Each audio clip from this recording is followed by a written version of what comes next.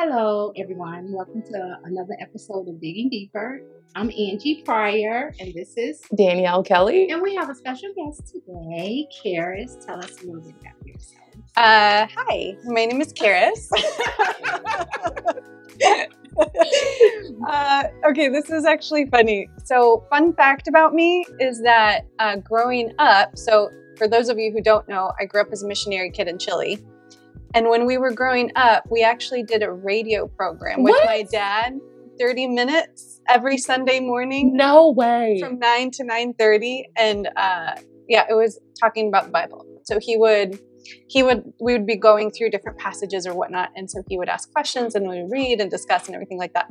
So when you guys asked me to do a digging deeper, it kind of gave me a little bit of a flashback of but we were a hot mess on that radio program because we would just start laughing.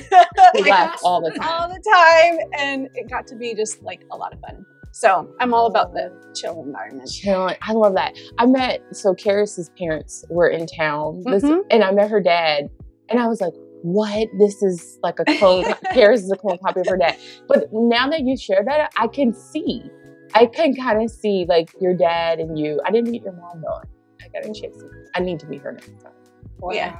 Wow. And Karis is also my husband's assistant. Praise him. Hallelujah. Because you need help. Yes. Karis, thanks for being with us. Yeah, thank you for having me. So this week we're gonna welcome back because we've been gone for 2 weeks. And this week we're gonna talk about the sermon from Sunday. It is a cry for mercy, finding hope in God's compassion. And that's from Mark 10:46 through 52. And the main thing we want to get from, the main thing that we want to talk about is God's mercy, crying out for God's mercy. And that's what we're going to see. We're going to meet Bartimaeus, and we're going to see how he cried out for God's mercy and why he cried out for God's mercy. So our first point is God knows you by your name, not your circumstance. And Danielle, if you could read chapter 10, verses 46 through 48. Okay. And they came to Jericho, and as he was leaving Jericho with his disciples in a great crowd, Bartimaeus, a blind beggar, the son of Timaeus, was sitting by the roadside. And when he heard that it was Jesus of Nazareth, he began to cry out and say, Jesus, son of David, have mercy on me. And many rebuked him, telling him to be silent.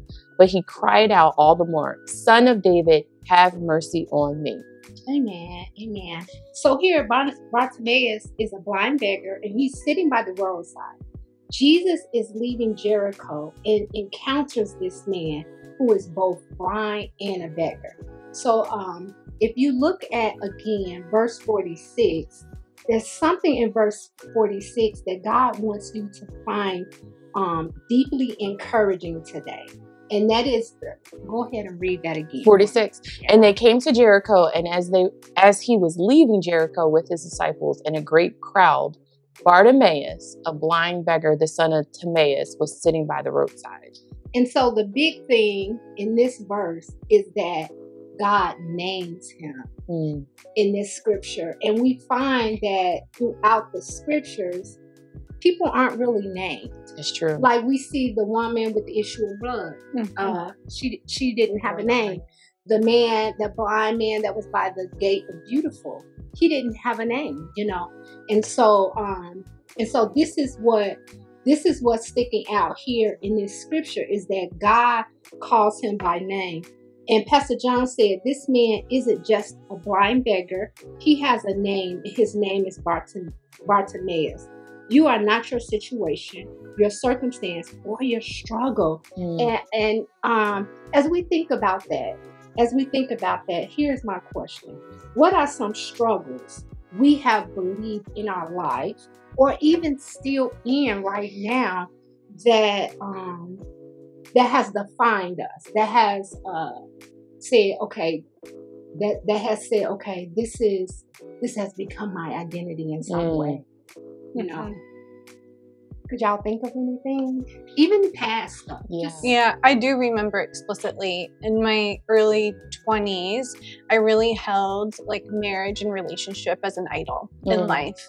And there was so much about me that I kind of held back in life, or, you know, I think held back is the right word, kind of like didn't move ahead with certain things because it was this idea is like life won't start until I get a spouse or whatnot. And I mean, and God used that in my life because, I mean, he had me be single for way longer than I anticipated, but it was a refining process to see myself more so as his child and my identity in Christ versus an identity in my relationship status and what I was. I think that one probably stands out to me maybe the most in my life because it felt so strong and because it really impacted the way I viewed everything in life. And I think oftentimes whatever we identify with in life does impact that. It impacts our worldview. It impacts our hopes, our desires, our future,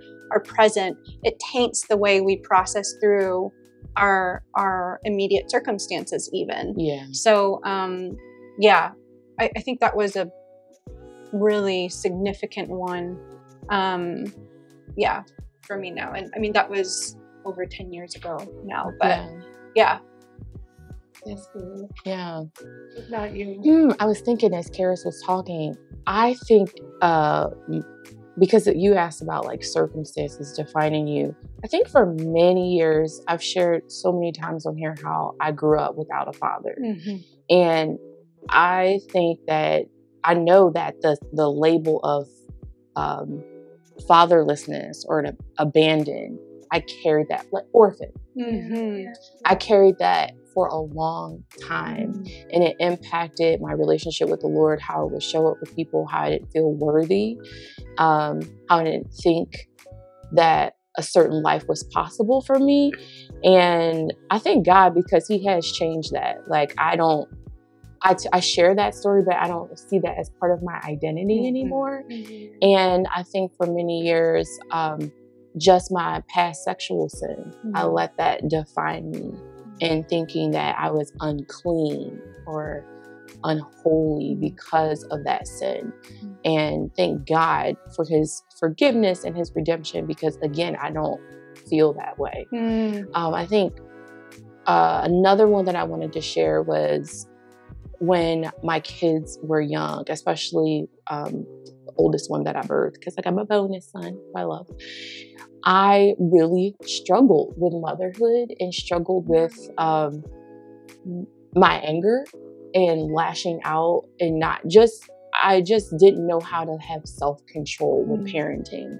And I just took the label of bad mom all the time. I was constantly comparing myself to other moms and just being like, that mom is so calm. How come I can't be like that?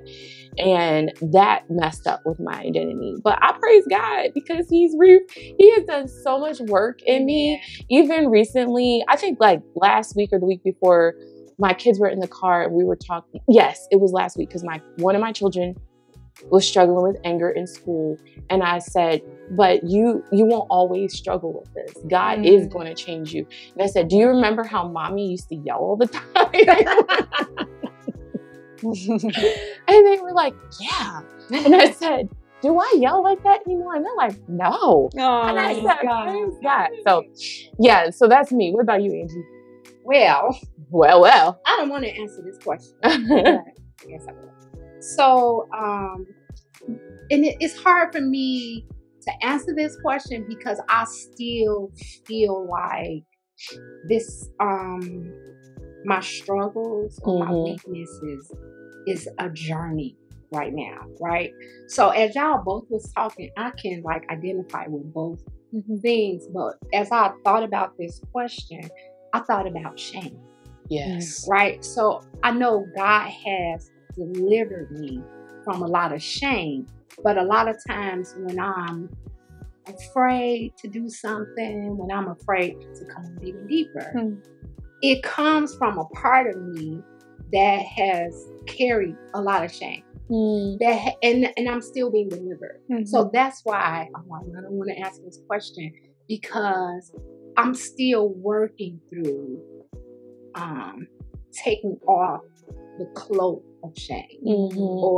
And when I feel like I'm there, when I feel like, man, I'm there, something will happen. And I'll be like, dang, I thought. And then God is showing me, yeah, you still have a ways to go, but you've come so far. You've come so far just to sit here. Yes. In this seat right now is proof that I've come so far. But I think the struggles that I have is always having to fight shame, always having to just fight the spirit of shame, the things that that I still struggle with that I don't even have to be ashamed about. It's not sin, you know. It's not sin. It's just things that I might be fearful because of this, but just still stepping out on faith, doing the thing. So I love that you shared that though, because I feel like in our Christian walk, we need more people to share. Like, yes, we need to testify. Like Karis and I, this is how we were, and this is God's deliverance. But we also need more people saying, "This is where I'm currently at, and I'm currently in the healing process, and I'm still learning to throw off the cloak of shame." I think that's so powerful, Angie. So thanks for sharing. Yeah, definitely. Yeah, I ditto that. I feel like the impact of even what we can learn from each other when we let people into that space, because that requires even an extra level of vulnerability to not just communicate or share, oh, this was my past victory, but no, this is my present struggle and how I'm continually seeking to gain victory. It's a process. Yeah. I mean, but that shows, I think oftentimes, like, I think that just shows more the reality of life. Like, because I think very rarely does God allow us to have victory in a moment. Like, I mean, if I even talked about like my process of victory over like my idolatry of relationship, that took so much time. And but I think that typically is what people identify with and walk through. It's like, man, it's battling this, and like what Paul talks about in Romans 7. Like, I do the things that I don't want to do, and I keep doing the things that I shouldn't be doing. Whatever. I butchered the. You guys know it though. It's like, because that's what really depicts our everyday life struggle for sure. So yeah, I think that's really powerful when we don't just talk about like, okay, this was my past victory from, but like you did, like, this is where I'm presently at. So I appreciate you sharing that. Yeah. And I do have a lot of victories, but I just feel like this space is, for me, it's really a space of just being open and honest. Because I know it's people who's watching this that want the victory and don't have it. Right. And just to let them know, like, this Christian walk, it's a journey. It's not like, this is goal. No, it's a journey. But the journey is like, be encouraged, because the journey is walking with the Lord. Yeah. It's getting like, so I'm dealing with this. I'm trying to throw off this shame, but in the midst of it, I'm learning who God is. Step by step. Every time I decide to sit down, renew my mind, abide in Christ, I'm getting to know Him better. Yeah. So it's so true that all things work together for the good. Even the things that the enemy keep trying to throw your way. Right. Can I say something about that? Oh man, you guys. I got on this like spiral with God or Jesus calling this man by name, because also the reverse happens where Bartimaeus calls Jesus by name. Come on! And I wrote in the margin. That's a great connection, Karis. I was like, God desires much more than to do things for us. He desires for us to know Him. His gifts or blessings are only a means by which we can know Him, the gift versus the gift giver. So it's like, if God is that process that you're talking about, and even calling you by name in the midst of shame, or calling Bartimaeus by name in the midst of blindness, like, He desires for us to know Him by name. So whenever He's working things out in our life, it's a means by which he's helping us come to know him more deeply. Come on. Like the end goal isn't just a victory in this or that. It's for us to know the heart of Christ. God. Right, Yeah. right. Like you just explained Bartimaeus, like because how did this blind man know who God was? How did he know to cry out for mercy? How did he know to call him the son of God, the son of David? How did he know? Yeah, because he was being very specific of like, not only are you Jesus, but you're the son of David. You're the Messiah. Yeah. You're the one we've been waiting for. Yes. The king. Yeah. So we can continue on. Oh, so good. So Jesus is near, and Bartimaeus stopped begging for money and food and started begging for mercy as loud as he can. And Pastor Jon noted that he was desperate. Mm-hmm. He was in a desperate place. So read verse 47 again. Yeah, and when he heard that it was Jesus of Nazareth, he began to cry out and say, "Jesus, son of David, have mercy on me." And so Pastor Jon said, being healed by Jesus means more to me than to him than what people thought of him. He just kept on going. He like, I know who is among us. Even if the people around did not know, Bartimaeus knew. And so this is the question that Pastor Jon asked. Why? Why is Bartimaeus begging for mercy? What does he know about Jesus? And we just said he knew that Jesus was the Messiah. He knew that Jesus was the King. And so Pastor Jon talked about how he cried out for mercy because he knew that he was in the presence of mercy. He knew that he was like God was the mercy seat. He knew about the Old Testament. And he talked about how this dude's theology was strong. Was strong in that day. So I don't want to move on, but I think we have to. Oh, do we have to? Okay, let's just read these scriptures. So first, Pastor Jon said he cries out for mercy. Mercy is God's withholding punishment we deserve, and grace is God giving you something you don't deserve. So if you can read Exodus 34:6.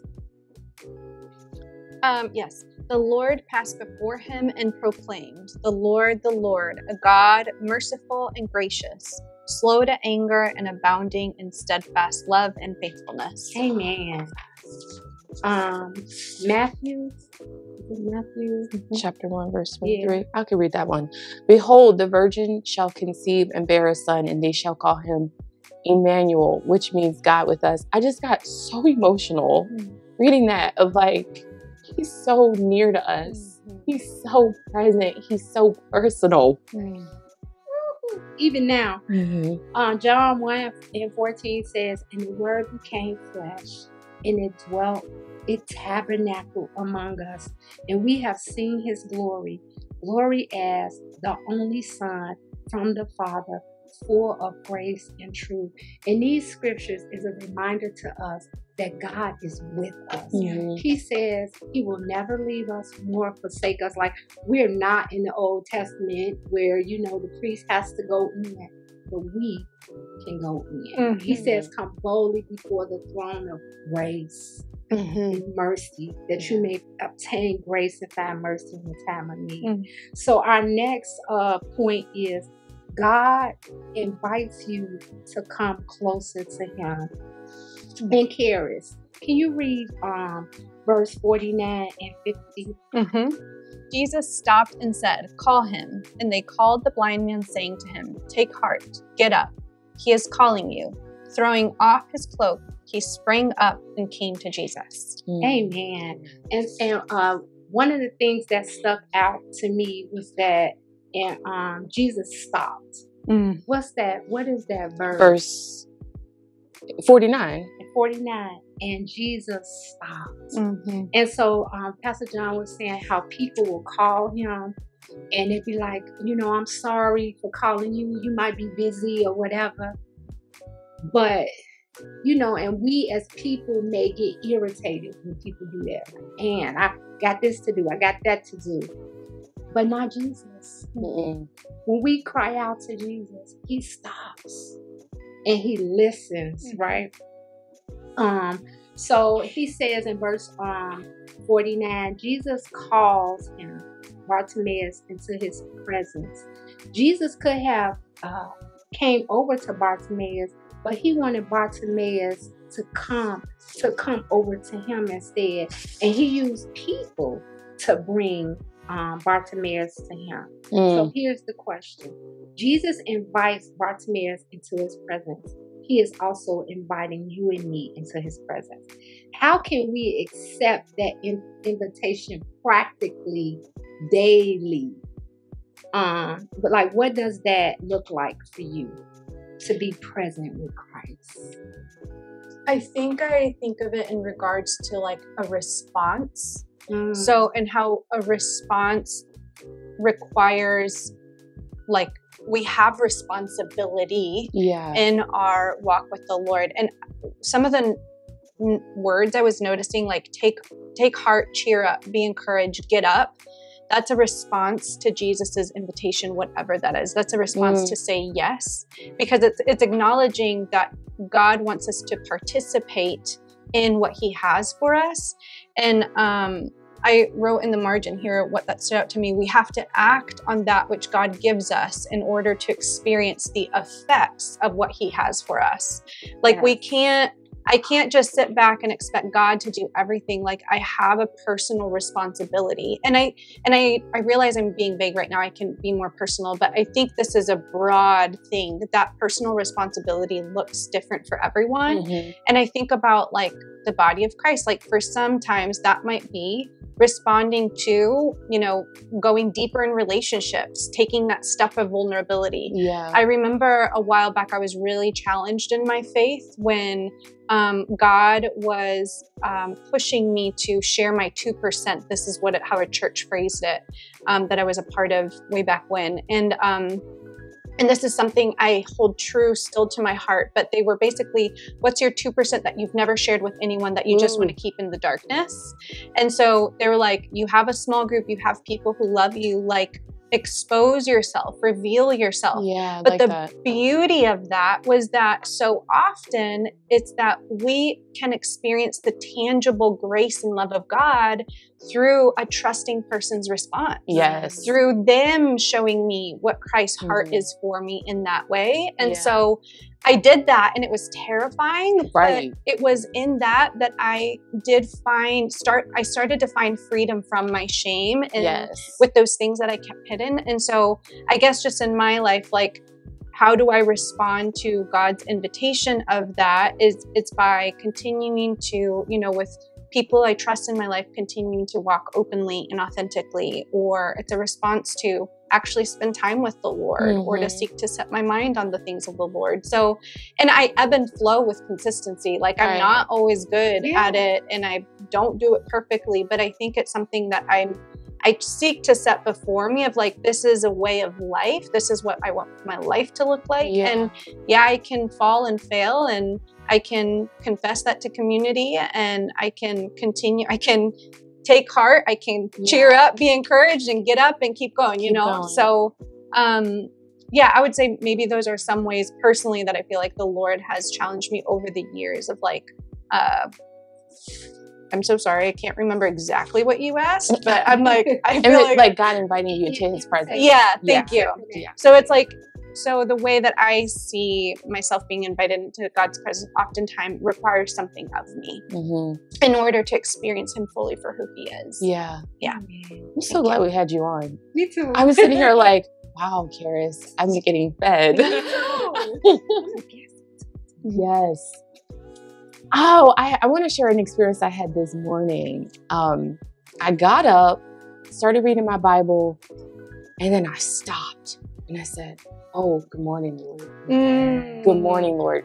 Because when, my husband and I wake up, he might be there up before me, but there comes a point where I have to acknowledge him. We have to acknowledge each other and say, good morning. It's kind of rude to like not acknowledge one another. How are you doing? Before we just move on with our day. And I had that moment I felt like the Lord I was doing the right thing by getting up to read my Bible, to spend time with him. But I felt that invitation for him to say, like, would you actually, when you're on your phone and somebody's talking to you and you have to look up to actually engage. That's why I felt like the Lord was saying to me of like, I know you're reading my word, but like, would you look me in my face and just acknowledge that I'm here? Would you say good morning to me? Like, would you say hello? Wow. And I said, oh, wow. Like, I'm sorry, Lord. Like, here I am thinking that I'm sitting in your presence by reading your word, but I actually am missing you in this. So when I paused and said, like, good morning, then the whole vibe changed. Wow. Amen. It changed. So I think that for me, it's just being present, even when I'm serving. Because we can do things, we all are in ministry, we can be doing things with the Lord, like for the Lord, but forget that he's inviting us to co-labor with him. That he's like, we're just joining him in it. And I have to often say to myself, like, pause. Lord, you're here. This is a big deal that you're here and you're calling me to pay attention to you. Not do what you said, pay attention. Because it's like that with my kids. I can do stuff. Yeah, I'll spend time with you, but am I really paying attention to them? Yeah. So that's so what good. I'm experiencing. I am getting fed, right? From both of y'all. So when you were talking, I was thinking about when you said responsibility. I was thinking about these books that I read that bar, and it's all about like bar relevant. It's all about like renewing your mind and stuff. But she always points out that it's something. It's not just what God is doing for us. It's something like we have to respond to his word. It's something that we have to do. So when you talk about responsibility, I thought about Romans. What is it? Romans 12:2. Be not conformed to this world, but be transformed by the renewing of your mind. And it's so interesting because it's saying be transformed. Be not action. It's a thing to do. And then God gives you the promise, right? And then I like what you said, because it's you talking about relationship. And I was thinking about, man, I'm doing this thing with Mackenzie, but I'm on my phone. And I'm being convicted because I'm not in the present with her.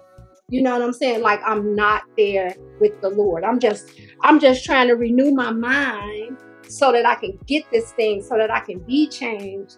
But really renewing my mind or renewing our mind is sitting in the presence of God and allowing him to change us. Even though, we use the word and everything, but it's all about the relationship with him. And so that's what I'm learning in this season. Just continuing to learn that sitting in the presence, abiding with God, not just memorizing a scripture or saying it over and over again, but allowing God to place that scripture in my heart by walking it out, even when I'm scared. Yeah. Even when I'm scared, like even this morning, I was like, man, it's been so long since we did Dig Deeper. I'm a little bit scared. But I was like, this is the confidence that I have in him. That if I ask anything according to his will, I know he hears me. Like, I know he is here now, even in the midst of like what I'm feeling. Yeah. So I wanted to share something too that I was processing and looking down at the scripture of, because Pastor Jon talked about how Jesus could have gone to Bartimaeus. He could have went, but then how he calls him to himself, and how so many of us don't even get to experience that level of Jesus because we're too scared to respond to his call. Where it takes so much trust. It is easier for us to stay in our spot and let him come to us. It's much harder to get up, to take heart and move forward towards him. Yes, so true. I have something. This is a little like out of left field. Go ahead now. But I was just thinking about it's like Jesus calling Bartimaeus was his invitation for Bartimaeus to be in the presence of God. Something that stood out to me when I was like reading all of this was that Bartimaeus had not yet personally been with Jesus for him to have faith. And it was he hadn't yet been in the presence of Jesus yet. And I'm talking about this because I'm talking about when we hit dry seasons of life, where we can't experience the felt presence of God. And that's even a whole different topic as to like why that is. And I think there can be multiple reasons why that happens sometimes. But I think I just was feeling encouraged this morning because I was like, you know what? Even when we're sitting there begging God, like, let me feel your presence, and we can't. I mean, we can cry out for mercy in that sense, but then also we can still act in faith and in obedience to God, even in the midst of that struggle of maybe not experiencing his felt presence yet. I mean, Bartimaeus, he had heard of Jesus, knew what he could do, and he's already calling him Son of David, the Messiah, you know, and then it was after that step of faith that like he then was called into the presence of Jesus to have a personal encounter with him. And that was on my mind because if I'm fully transparent, I actually have been in a season of my life more than I've ever been before, where it's really hard for me to like feel the presence of God and to experience that. And I think oftentimes, the first thing that you typically hear in those situations is like, oh, you must be in some kind of sin, you know? And I'm not denying that is one of the causes for not being able to experience the felt presence of God. But I think there's other causes too. I think there's, sometimes it can be depression. It can be mental health issues that come up where we're struggling with like being able to sense the Lord's Spirit and presence. Or it can also be like there's this thing called like the dark night of the soul, where God just removes his felt, not that he removes his presence, but his felt presence. And Bartimaeus obeyed and took that leap of faith, even without having yet been in the presence of Jesus. He's crying out for that. But we can still have faith, still follow the Lord, still do what he's calling us to do, even in the midst of that. And I've noticed personally that that's the struggle. When sometimes we struggle to feel the presence of God, it can be easy to just kind of want to throw in the towel and be like, well, you know, revert back to cultural Christianity of like, I'm just going to go to church on Sundays, but I'm not pursuing the Lord. And Bartimaeus was pursuing Jesus, calling out for him, even having never met him personally, like before that moment. And so it was just encouraging to think about like, okay, like even when that is the reality sometimes of our lives, that we don't feel the presence of Jesus, when we long for the presence of Jesus, it still requires faith to like pursue the Lord and act in obedience to him, knowing that his ways are still good, that they will still bring blessing and honor him and service to him, you know, like it is the better way still. And the temptation, I think, is to just revert back to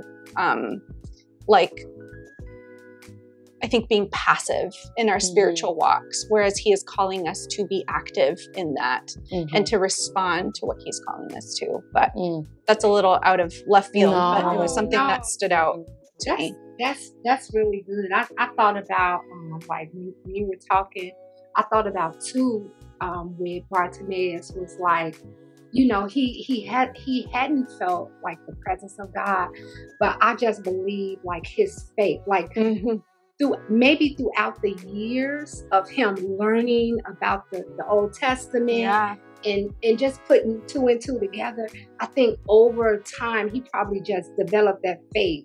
And when he heard that Jesus was passing by, that was his opportunity. Yes. And I think about Rahab. I thought about Rahab. So Rahab was an unbeliever. Right. But I think she had heard about Yahweh. Yeah. She heard about it. So she, like, that increased her faith. Like, this is what I want. Because what would make a person that's not even a part of the fold or whatever, want that? You know, what would make her risk her life? Because she had developed, like, that faith had been growing in her. And I believe when we do get to because I think we all kind of get to a place where it's a dry season and we can't. I think that just abiding, constantly abiding, it helps you to walk by faith in those seasons. It's so true. It really strengthens you, and that's what I find in my life. Like, because I've had plenty of seasons where I've had it just felt dry, but because I've learned the character of God, the character of God, I know that He's good. He's come through so many times. Those memory stones. That when I'm in that season, I'm like, listen, I know that you're good. Yeah. You know, I'm accessing those scriptures like, Lord, you said. So, yeah. I love that what you said, though, that like when we continue to act in that way, we continue to submit ourselves to being with the Lord, still pursuing Him, even if we can't feel His presence. It prepares us to respond when He does show up. Like when we then suddenly do feel Him, it's like, oh my gosh, yes, that is the Spirit. And I'm ready to say yes, because that's what I've been doing all along, you know, like, so I do love that investing in our walk with the Lord still matters in those dry seasons, because like when He does show up on the road, we will recognize His voice, we will see Him, and we will be ready to say yes. Yeah. You know? Ooh. I want to share this. There's something else I have to share. I'll share with you offline, because I was like, it's going to take too long to dig into that. But I think the other thing too, Pastor Jon talked about how the invitation came from people that had rebuked Him. Oh, you know, like at first the scripture says many were rebuking Him, and then Jesus stopped and said, call him. So then they called the blind man and said, take heart. And then He said, rejecting community is a form of rejecting God's mercy and grace. And I know for me, I've been so transparent on here about like God restoring my love for the church, and how sometimes I would be angry. That was a block for me because of my brothers and sisters in Christ and their behavior. But then how God used those same people, or just even if they weren't the same people, they were still part of the body of Christ, to call me forth to Jesus and say, take heart. Like He was using His body, even if it wasn't the same exact person, He was using the body to say, come to me. And I had to wrestle and say, well, will I reject Him because I'm angry with the body? Or will I come to Him? And I'm so glad that I chose to come, because it's been so healing. It's been so healing to enter into His presence and go, wow. And truth be told, there are some times where it was like, Lord, did that person have to send me the encouragement? That one, did you have to did it have to come from that person? But it did. There were times where He used people that were, the source of great pain in my life, to at the same time exhort me in a different circumstance and push me forward to the Lord. That's so good. It's hard. Yeah, but it like keeps our hearts humble though, right? That He loves His whole body, you know, and He can use anyone that, you know, He pleases to work in our life and speak in our life. But that part of the sermon also really stood out to me. Like, I actually of like, you know, we're calling out for the Lord, yet we're rejecting the body, because I'm like, what that shows actually is the individualistic mindset of our culture. Yes. That it's just between me and God, that I kind of don't need these other people. But the reality is, like, we collectively are image bearing. Like individually, we can't do it all on our own. And collectively, God reveals Himself through people oftentimes. That is why we are His body. Like, there is a innate purpose to us.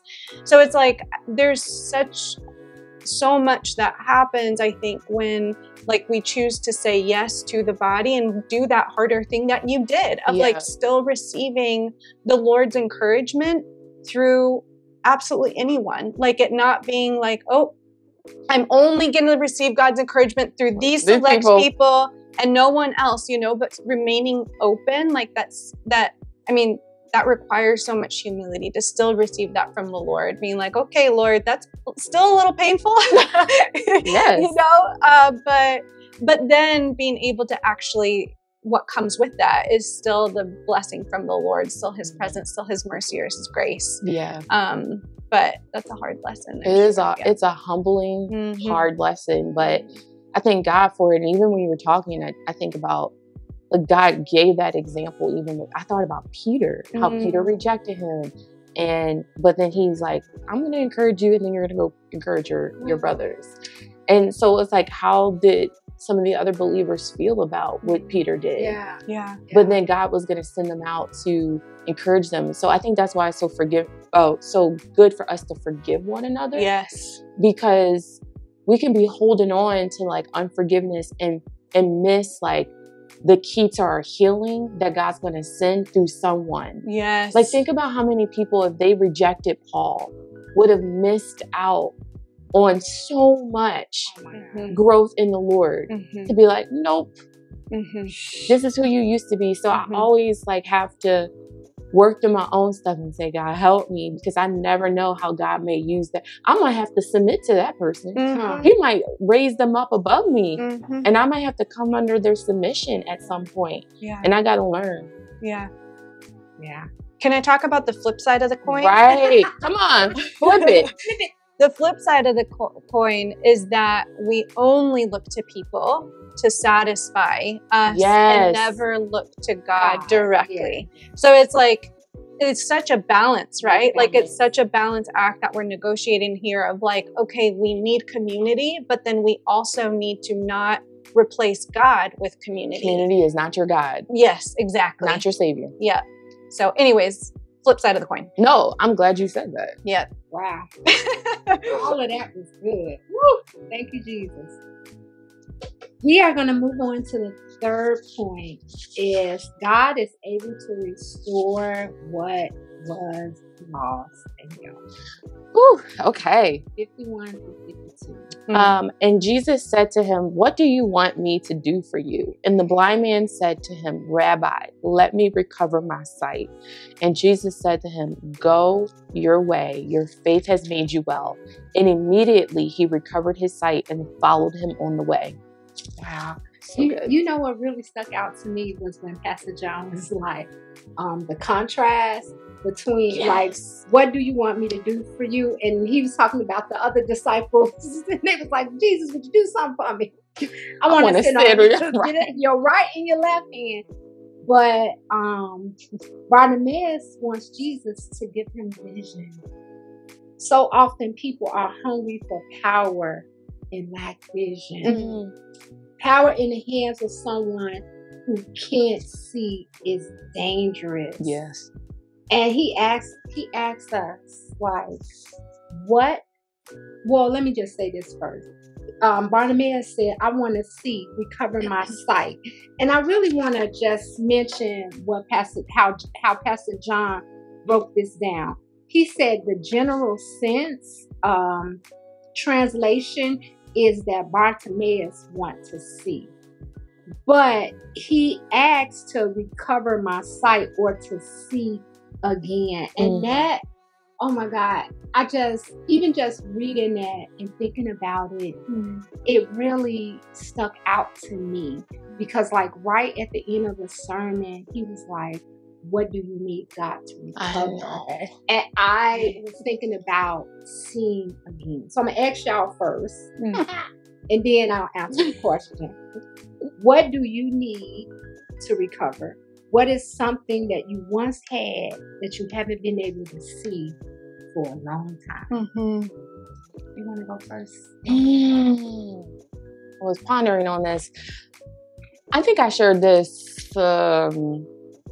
sometime maybe last month. I think that what God has been inviting me to ask him to recover is hope.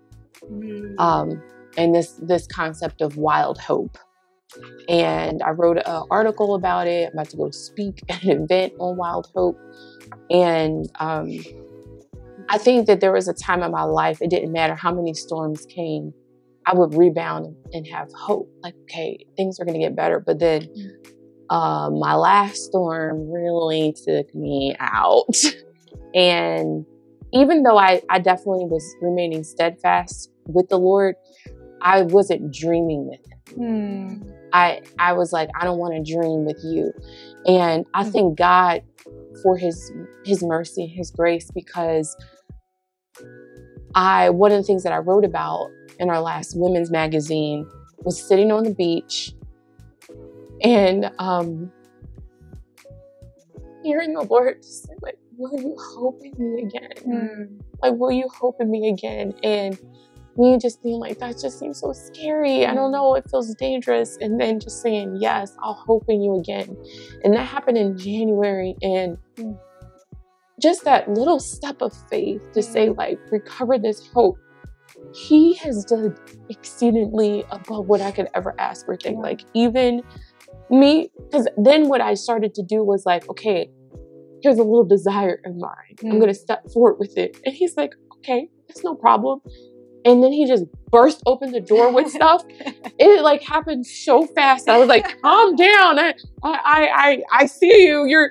I see what you're doing. And it's like overwhelming, but it's great. Like he's like, I can show you that you can dream in me and you can trust me, because when I'm ready to move, it's going to overwhelm you. It's going to overwhelm you with my goodness is going to be too much. Like when manna dropped, it was more than enough for them to gather. And that's what I'm like. The month of April, even my husband Jon was like, oh my gosh, this is the first time in your life that I've ever seen you have so many opportunities concerning your dreams open up for you that has nothing to do with Chicago West. Wow. And I said, I know.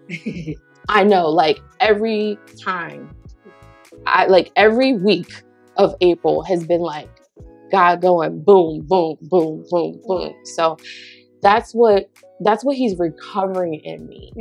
And it's beautiful. I'm like, wow, this is, and then it makes me have even more wild hope. Because I'm like, I don't care what storm comes. I mean, I kind of care. Sure. You know, but it's like, I really don't care, because I'm going to make it to the other side. Yeah.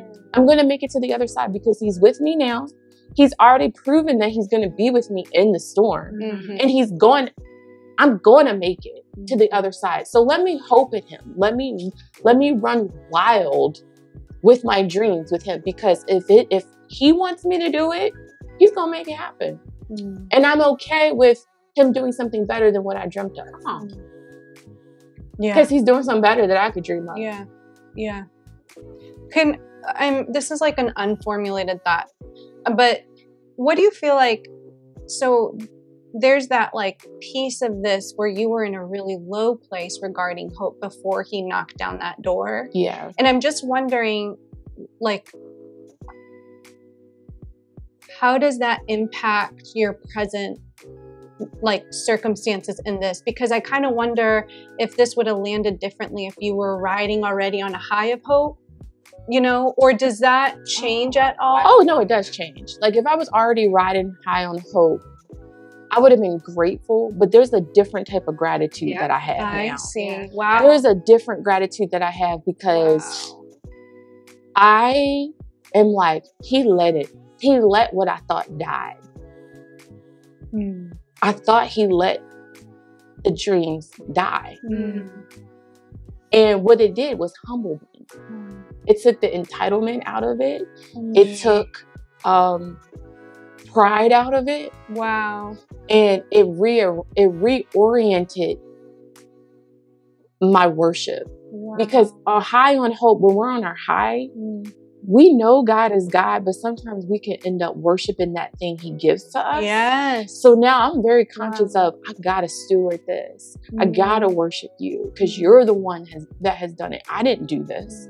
I had nothing to do with this. This is all God. So I'm actually, it was in Psalm 119, it says, it was good for me to be afflicted because your promises gave me life. And I'm like, I don't like that storm, but in my affliction, God gave me life. Yeah. And the way that I'm able to live out this dream and minister to other people is different. Yeah. I'm like, because I ain't giving you hope from a high place. I'm giving you hope from the gutter. Yeah. Does that make sense? Oh my gosh, yes. And it also... Look at this. Yeah. And immediately he recovered his sight and he followed him. He just went with the Lord right away. That's what it sounds like. Yeah. It also sounds too like following him with this transformed character that reflects Christ more purely within your life and process. And ultimately, isn't that what God wants from us too? Like, yes, of course, but it's like there was something even better for you, or in addition to, let's say, the fulfilled hope that he is giving you of like, Danielle, I'm going to change you in a way that's going to make you more like Christ, Yeah. And how that's a painful process. It's painful. Yeah. And it's crazy because part of my dream, I always dreamt, I have to just share this. I know, I feel like I'm talking a lot, but so I flunked out of college twice and I had to reapply each time and go up before a board to appeal why they should let me back in. Mm-hmm. So can you imagine how embarrassing it was to do that one time and then have to do it again? And then I believe it was the second time the Lord was like, give them the vision. And I'm like, are you serious right now? You want me to give them the vision you gave me? And at the time, the vision was, I want to have my own nonprofit that helps women, like young women, see their identity in Christ. So it was humbling to have to go with these secular people, tell them my vision, and have one of the professors say, wouldn't your God want you to prioritize finishing what you started? Oh, wow. Right? So fast forward to now where the dream has shifted, but I want to empower women to actually be steadfast and immovable, always abounding in the work of the Lord. That's what I feel empowered about. And I was reflecting this past week of, oh my goodness, Lord, you're actually doing the vision, but doing it on a greater level than I had thought. Wow. And the way that you're bringing about it is from my failures and my affliction. Like those things are crucial. Yeah. Like I couldn't launch my business when I wanted to start it in 2019 with the pure vision because I needed to be afflicted. I had to go through affliction to then get the training, because my thing now is cultivating resilience in women leaders facing their personal storm. Sister girl, I couldn't do that in 2019. I couldn't, because I had went through some storms, but I didn't know what it was like to be a woman in leadership at a certain position and go through certain storms that are only unique to women leaders and how to weather that. Wow. So I had to go through the gutter. And he's like, now go ahead and do your dream. Go ahead and you're not gonna hurt nobody. Yeah, he's like, go do your dream. But now I can understand, because I'm like, I right now where I'm at, I'm like, I need the people that are on the level ahead of me that are running their race. I need to see you. I need to know that you've succeeded. Now tell me how you did it. Tell me how you made it through the valley. I'm not trying to hear from somebody that thinks that they can speak in, because that's the thing. Let me tell y'all something. Somebody will rapidy rap their mouth about how your marriage should be, how this should be, and they ain't never been in it. Yeah. Never. I'm sorry, I don't want to hear from you. Unless the Lord tells you. Unless the Lord. Right. But it's like, you ain't got nothing to tell me because you haven't experienced this. I need people that have gone through it. Anyway, I had to just testify. No, that's good. Wow. I love that. I mean, this has been quite the journey then for you, starting way back when, and how long you've waited. Yes. For this to happen. For it to happen. Wow. I remember you used to cry. Well, I can't do this. Well, I can't do. I've been knowing her since 2011. And I'm just remembering but you are a different woman. This is what I seen when you was talking. This is what I seen. I seen Danielle running through a field of flowers. Field of flowers. But those sunflowers. It was sunflowers all around. You just running. Wild hope. That's crazy. We'll talk about that. Some conversations y'all can't all get. Oh, wow. Me. I will answer your question, I promise. You guys, sorry. Maybe it was a mistake to invite me. No, it's so good. I want to hear what you got to say. I gotta say that so Pastor Jon pointed it out that Jesus asked this question twice, like with it back to back, one to the disciples, one to Bartimaeus. Yeah. Right. And the disciples, you guys have already said this, I'm just reiterating. The disciples answered like with this answer of wanting power. Yes. Right. And I noticed just how different their responses was.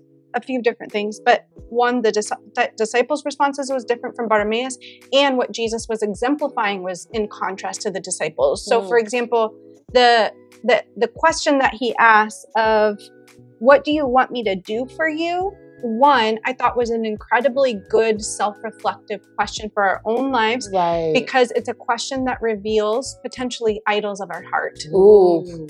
Right. So like depending on our response in that, like, and I think the disciples' response, it was a request for power. And like, is that truly what the Lord wanted from them? I mean, his response to them was, are you willing to essentially follow me to the cross? You know? And so anyways, so that just was standing out to me of like, oh, whoa, this is kind of like a reoccurring question for life of like, if we're really sincere with how we're answering that question and the motivations of our heart, it says a lot about maybe what needs to be refined in our own heart. Right. And I don't say that with condemnation. I say it with opportunity. Yeah. Like it's an opportunity for greater intimacy with the Lord of being like, oh, wow, Lord, like this is what I need to bring to you to change in me. I mean, it even actually reminds me of like, God changed in you so many different heart things, you know, in order to get you to that point. Yeah. And that's all of our process, you know, that's my process as well. But, and then second, sorry. No, look, I don't think we're just like, go ahead, Karis, because you're feeding us. So second is, so the disciples are asking for power, but Jesus, the essence of Jesus's question of what do you want me to do for you reflects what he's trying to teach his disciples, that leadership is service. Oh. So he's asking them, what do you want me to do from you? That's innately a service-driven question of like, what can I do for you? And so it's just interesting that even Jesus himself was teaching them via his own example of like what he wants them to be like and how he wants them to follow him. It's not esteeming power and a position and status and authority. It's esteeming a lowly place of servanthood to all people and all of his flock. That's a great connection. That is. I'm gonna have to watch this later. I know. I love editing it because I'm like, oh yeah, like I get to hear it all over. I love that, Karis. Well, thank you guys for letting me talk about, because I get so excited when like, I'm just like, oh my goodness, thank you, Lord. Like I just, his word is amazing. But really quick, but I think that this is an example of digging deeper. Like this is what we need to do when the way we dig deeper looks different. But even what you did is we've been in this series of Mark. You're drawing from the last sermon, connecting it to the current sermon, and just pondering of like you said, this is a question for life. That's like I'm gonna be holding that. Me too. Forward. Me too. I'm like, ooh, I'm taking that. Me too. Yeah. Because I didn't even think about it. I know, so good. For me, so I've been in Psalm 119. I've literally just been sitting there and then reading it. Did you know that Angie's been in it too? Yeah. No. This is crazy. Yeah, go ahead. This is crazy because you also brought up Psalm 19 and you were talking about, and I was like, wait, what's up? Right. Here's a theme occurring here with Psalm 119. Yeah. I just like have been so moved by Psalm 19 of like this author, and there's no like one specific verse because they're all so beautiful, but like this like wholehearted desire to want to wholeheartedly like delight in the Lord and meditate on his commands, and this like vigor for God himself that like, did David write Psalm 19? No. The author. Well, whatever author. It don't say. It doesn't say. Yeah, but I always be like David. I don't think David. I don't remember. Oh, it says author is unknown. Unknown, yeah. It's got David vibes though. Yeah. But we don't know who wrote it. So we don't know who wrote Psalm 119, but they were for sure inspired by the Spirit. But just I think if I think back to like, I remember specifically, it was about 2 years ago, And there was such this like excitement around like deeply studying the Lord's word. I was at the time like in my hermeneutics class, and it was an amazing class. And it was just so reflective of like, I had been in this season for a while of just like craving, like I could be in there and like be in the word for so long and just like wanting to study different books of the Bible. And there's been a part of me that has like, because of this like dry season, that has like lost that. And so if I'm asking like, what does God want to restore in me? I'm like, God, like restore in me this like vigor for you again. And it's not that I've like let everything go, but honestly, it's been a very refining season for my heart as well, because it stripped things down to the point of revealing to me even certain motivations that I couldn't see before, and wanting now to just like be like any pursuit of the Lord to come from a purer place in my heart. And it's not to say that it wasn't coming from a pure place, but kind of similar to your story, like there's always refinement happening, and always refinement and a growth in humility. And, you know, am I seeking the gifts or the gift giver himself type of thing? And so Psalm 119, I think kind of holistically is what has really stood out to me. Sorry, I was reading this one verse, but I'm like, what, does this sum it up? And I was like, I don't think so.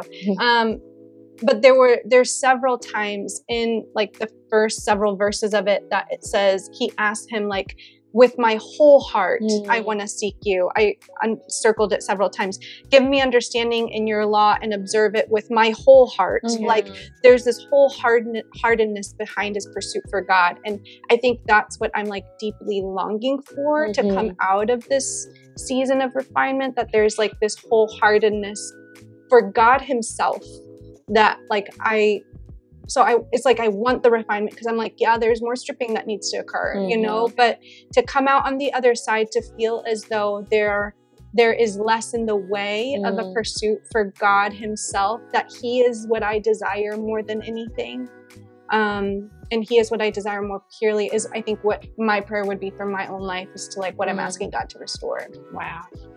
Well, I just finished Psalm 119. Oh, so I was praying through it, verse by verse. Oh, I love that. And I have some verses that I'm like, because I felt like Psalm 19, like I felt like he wanted every aspect of God. He did. Yes. He wanted to walk in his word, think about his word. He even, like when you talked about the affliction, it was several scriptures that talked about affliction. And he's saying like, I was afflicted, but this is what I learned.